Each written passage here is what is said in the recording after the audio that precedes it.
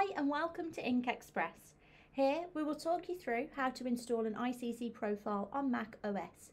For those that aren't sure what an ICC profile is, it is a file created and provided in our sublimation packages to help improve the colour tone and accuracy of your sublimation prints. Here we talk you through how to download your custom profile ready to open in your image editing software on Mac OS.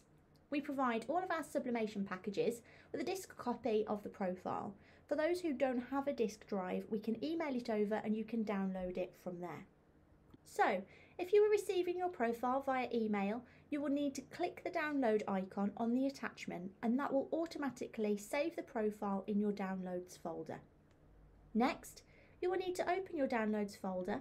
Here you will see the profile we have just downloaded. The next steps will show you where to save it to, so it is read from your image editing software later on in the process when applying your settings. Okay, so we click Go, then down to Computer, click Macintosh HD, open the library folder, select Colour Sync and Profiles. Here you should see all of the colour profiles that are currently loaded. We need to move the profile that we have just downloaded into this folder, so simply drag and drop the profile from one folder to the other. You may be asked to enter your password, so enter your password and click OK.